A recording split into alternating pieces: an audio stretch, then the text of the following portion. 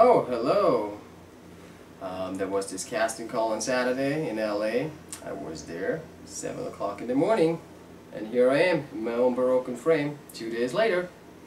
Well, let's see why. Follow me, I'll show you and talk about me.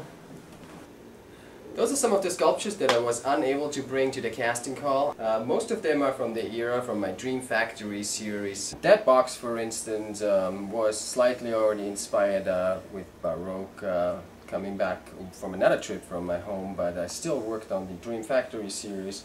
Here's the exchange that is portrayed here between man and woman being tied to each other, because it has definitely a functional quality to it.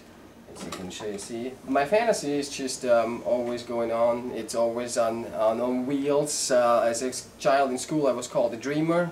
Back in Austria, I was just staring out of the window and dreaming up Luftschlösser, which are air castles. This painting deals with the multiple psychic layers of mankind. In that case, I tried to portray them very classic in a very stoic moment. It's not done yet, so these parts will be in color. These parts will be pushed back. Those are the double exposure. Instead of just standing here, they want to rock out. They want to do something crazy and fun. But back in the days, it wasn't allowed. So that's why this is what's going on in your head is happening in that second exposure. This painting, called 1789, is part of the series Concessione Romana, Roman Conception, which started in Rome when I was there last time. The model is my wife, Laura, actress. She is depicted in two situations here, which is again my favorite subject. I'm very much interested in the psychic of people. There is more going on than just what you see, and that's always the second part, the double exposure behind the scene. In that sense, she's given into what's going on right now. The other picture portrays hope for a change, which brings me to the title. 1789 as 2009 were years of change. 1789 was the French Revolution. 2009 was the change in the United States with the president now.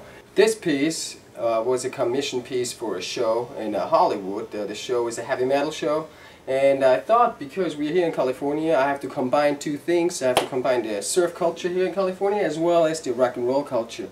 That's why the piece is titled Hell Yeah, Rock Loose, and you can see her hands going in the hang loose position. The frame is handmade by myself as well, using epoxy, wood, different types of clay, and lots and lots of acrylic mediums and acrylic effect paints.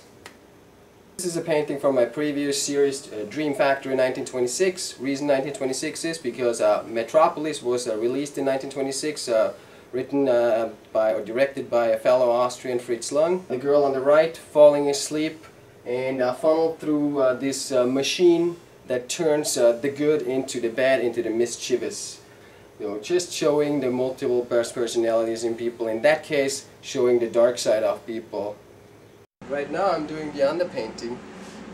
It's already halfway done. It's already a value study as well as temperature has been plugged in. The last layer that I'm going to do, and that will happen tomorrow, is probably a glazing to tie everything together.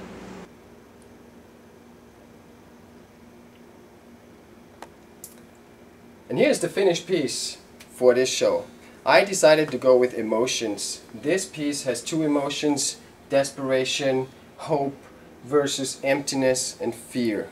In a sense, where I am right now. The main picture is kept in color, so that draws your eyes instantly to it, and then you see there's somebody observing you out of the dark. That creates a triangular vision. I thought there couldn't be a TV show without a Baroque artist, without an artist who has representational art. BBB, bring Baroque back. That's what I'm here for. That's my mission.